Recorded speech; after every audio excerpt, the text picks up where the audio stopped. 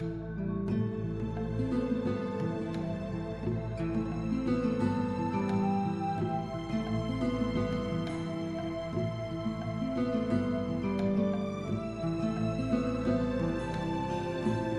a life-changing experience.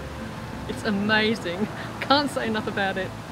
You spend so long campaigning for something and you sort of get on autopilot sometimes, so it's nice to come back and reconnect to what you're really doing it for. And they're not just like characters in a movie, these are real people and this is a real issue. So it's good to get that flesh experience and get dirty and get sweaty and remember what you're fighting for. Like every single day was just something completely different and something pretty awesome. A trip like this will challenge every essence of your being.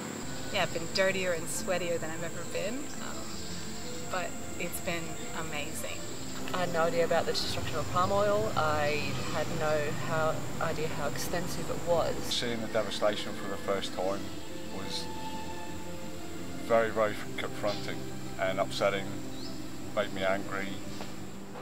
The way we live our lives in so-called developed countries is so not sustainable, and we are having a very major and direct impact on people in other parts of the world. Just driving through that portion of the forest where all the plantations just started, and you could feel the heat, you can sense basically the death of the land. When we were inside Panjang, that was where it really hit me.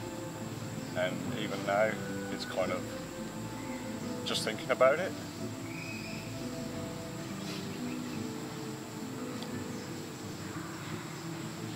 Sorry. Oh, the Dayaks are just, they're such a beautiful group of people. Their hospitality and just their way of life is something that's really special. And the people are just beautiful. The kids are just so happy. When we think of Western culture, we think, oh, if we don't have a big TV, if we don't have a big house, we're not good enough. These people all have small little homes, but they're not lacking in anything. They don't have much in material goods. They don't really have that many changes in their diet, in the way they do things, and yet they are happier than most people will ever be. They are amazing people. They stand for the forest, for the culture, for their future, of course, for their life. Moving forward, I think we've just got to continue supporting the local people and the amazing work that they're doing.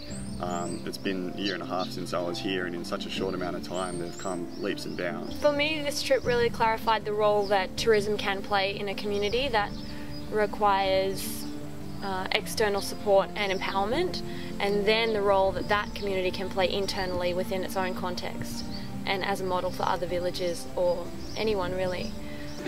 The most important thing on earth is forest. If there's no forest, no future.